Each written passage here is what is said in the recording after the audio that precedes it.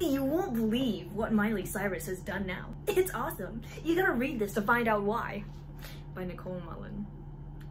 You know her, you love her, or maybe you don't.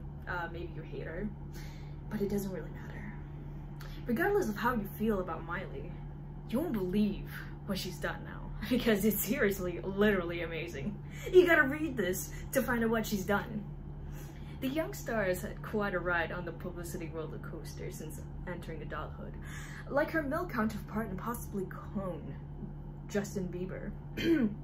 Cyrus has had several bumps on her path of self-discovery, experimentation with drugs and alcohol, navigating the difficult transition from teen idol to legitimate adult artist, walking the tightrope of sexual exploitation and simple self-expression, snags that any young woman might face in the process of maturation were, of course, magnified by her fame. Miley faced harsh criticism for behavior that would, in the case of any non-celebrity, be written off as youthful irreverence. Just a part of growing up, but criticism aside, there's nothing juvenile about what she's done now. It's really, really incredible. Keep reading to find out why.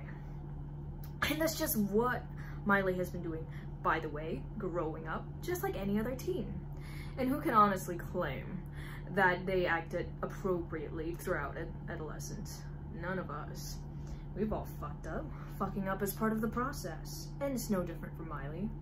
She's developing normally, but because of who she is, she's thoroughly cemented as a target of tabloid speculators and gossipers. Grown men and women who not only think it's appropriate to scrutinize the behavior of a child, but also find personal justification in profiting from their mockery of her. Her journey has been a long one, but with this most recent stunt, some say she's finally arrived. She's no longer a child. She's no longer someone just figuring things out. What she's done now is literally incredible. I mean, unbelievable. I really can't wait to tell you what she's done, and I will in just a bit. Yes, this most recent thing that she's done is quite amazing. Some might say it's unbelievable, but to understand just why, and most importantly, how. Her recent actions are awesome. You have to understand where Miley's come from. You have to understand context. And it wouldn't be enough to simply tell you what she's done. It wouldn't be adequate reporting to clearly state her actions in a single sentence.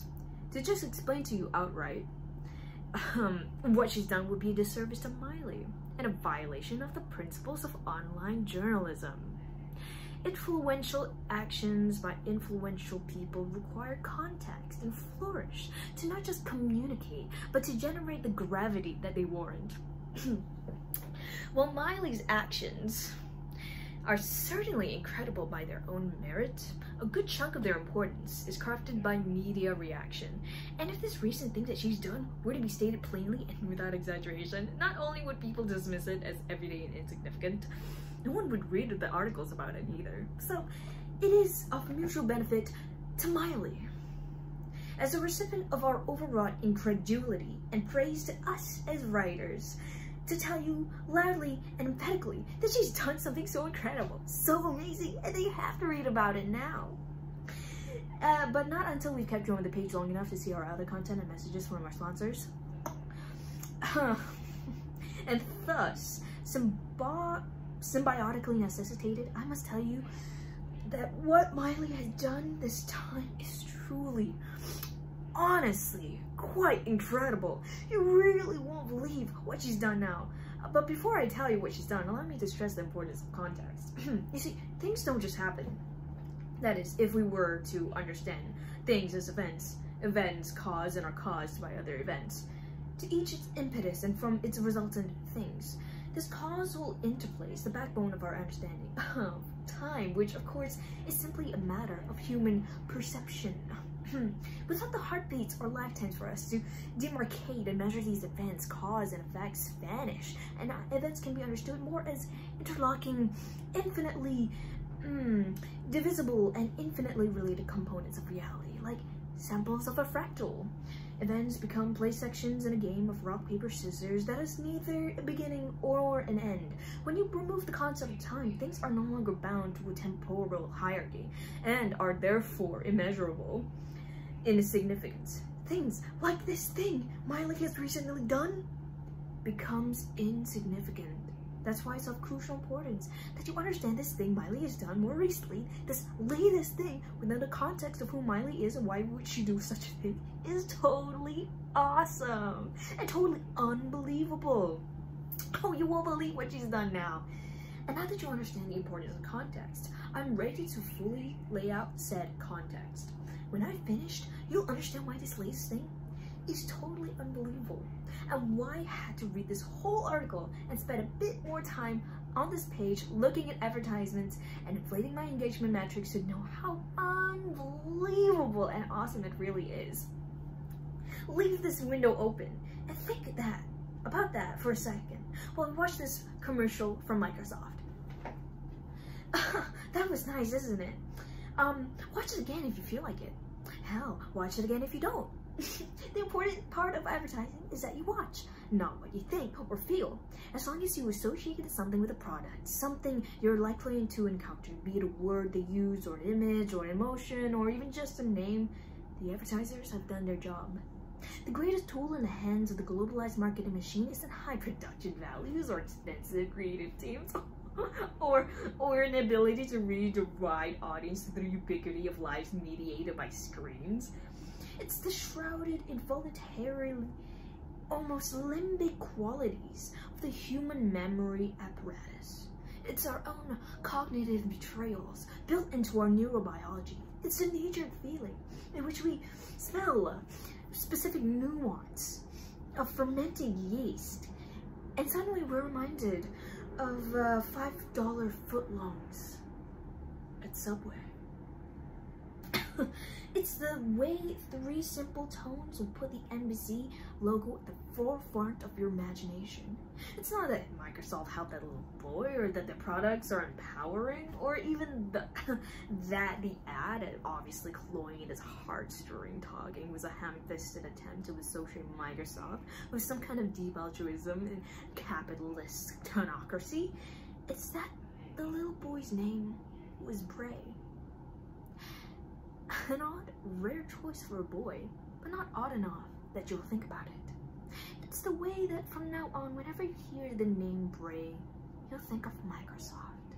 But go ahead, scoff at their use of hashtags. Think for a second that they didn't know exactly what they were doing with that ad. They want you to hate it. They want you to think it's bullshit. The ad is bold, but not in the way you think it is. Just like this most recent thing that Miley has done, which you won't believe. In fact, what really makes this most Miley thing so incredible is the prevalence of advertisements like the one we just watched. The tendency for any intelligent person to see such an ad is not only deliberately saccharine, but almost sarcastic in its subtext, indicates the complete erosion of sincerity in the adult world. The ad isn't trying to be sincere. It's trying to make you thumb your nose at its supposed attempt. It's not that sincerity's uncool, it's that we've already killed it. When the commercials aren't just regular corporate bullshit anymore, but knowing bullshit crafted specifically to evoke the "fuck you Microsoft" response from adults who in their youth bought their dissatisfaction with Volcom and still wear like skateboarding pants that don't fit anymore. It means we're caught up in an endless feedback loop of cynicism, and our ability to authentically feel has turned vestigial. Like our ability to hunt and gather our own food. The act of feeling itself has become a confusing tool of foregone utility. The natural emotional spectrum has become a forest that we lack the survival skills to navigate. Stop consuming prepackaged feel-good stories. Free yourself from the energy of branded reactions. Fuck trying to think for yourself, it's too late for that. Just try to feel on your own, and you find that you're naked and afraid. Struggling to determine if your sadness is normal or indicative of something serious, something clinical. Aren't we supposed to be happy all the time? It can't be normal to experience something other than happiness, you'll think. You try to differentiate between unhappiness and depression like 2 identical berries. Which one is poison, you'll ask? You won't know. You'll be lost in the wilderness until some hero, someone like me, comes to rescue you. You need us. The the entertainment bloggers, the clickbait writers, the Microsofts that step in and tell you that Miley, and what she's most recently done is exceptionally unbelievable. You should feel good about it, and you should feel good about it in the way that I tell you to. And the only way out of the vortex, back into the safe confines of approved reactions and feelings, is through articles. Just like this one, here on Thought Catalog, the place that knows how you feel because we told you to. So what I say that what Miley's done is truly unbelievable, know it to be true. And know that without me, you wouldn't know it to be true. Know that you must read my action and attune your feelings accordingly. Know that in conversations with friends, you'll be expected to repeat what you've heard. Know that no matter what, you're going to be tested on it later. And this is your chance to study up. So pay attention and maybe click on the ads while you're at it. How about my engagement ring? You scratch my back, I scratch yours. You want to know what Miley did? You want to know how to feel about it? Of course you do. At this point, you're thoroughly invested. If you start reading now, you'll never find out. And now I know you want to know because this latest thing she's done is really, really fucking awesome. I mean, of course it is, right? This is Miley we're talking about. Miley fucking Cyrus, for God's sake. The same Miley who, through her outrageous behavior, attracts the world's attention on a 5-month interval without failure. Miley, whose story the world wants to know and write. Who is this Miley? This girl we all want to know. Is she human? Or is she something more? Is she herself literally unbelievable? Or is she just Miley? Just a simple Miley. Miley like everyone else. Miley who has brown hair and just wants to have fun. Miley who was born on a cold night on a farm in Franklin, Tennessee in late November 1992. On a night like any other night when, as before as it had always been, your cervix dilated, pelvic floor muscles contracted, amniotic fluid flowed, and a life according to those of the democratic persuasion came into this world. A literal star was born, and it wouldn't be long until that little baby, born of Billy Ray Cyrus, a country musician, and Tish Cyrus, some woman, grew up to become Miley, a young girl who's done this unbelievable thing that you have to read about. Oh, but before she could do the thing, she had some experiences to work through. Context, remember? This baby wasn't Miley yet, quite literally, actually. Her name was Destiny Hope Cyrus. Miley is a nickname derived from her mispronunciation of her nickname, Smiley, which she earned given thanks to her perpetual smirk as an infant. Even before she could talk properly, Miley was already literally making a name for herself, just as she's done now with this most recent thing you won't believe. Most of us are incapable of remembering our early childhood. A scholar of Freud might tell you that due to its traumatic nature, which may be technically inaccurate, but it's at least conversationally sound. Think about it for a second. Imagine if you could remember the taste of your mother's breast milk, or the 2 years you spent shitting your diapers, or the inability to clean yourself, genitals exposed to an adult who had to wipe off the mess off your anus or testicles and vagina. Then you have to look at that same person in the eye for the rest of your life, call them mom or dad, ask them for money when you're late on rent. Horrifying. Early childhood is traumatic indeed, and thus the images and experiences of our nascent days are blocked out via the same cognitive mechanisms that keep pedophiles out of jail, safely obscured in the murky memory banks of adults who can't figure out why they're mad at the world. In a way, our earliest memories are literally unbelievable, just like this thing Miley has done. And while Miley, like the rest of us, can't remember what her earliest, most impressionable years were like, she can certainly remember the trauma of being an 8-year-old girl uprooted from her home in Nashville and taken to Toronto, where her father was acting on the television series Doc. She literally couldn't believe what her father had done, making her leave her home like that. But the perennial optimist persevered, and she adjusted to her new life in the gay socialist north amongst the French trash. It was that level of adaptive skill that allowed her to do what she's done, which, by the way, is really amazing. That is, it would be amazing if it had been done by anyone but Miley, who, after adjusting to her new life in Canada, through a bit of nepotism and a lot of talent, landed the role of Kylie on her father's television show.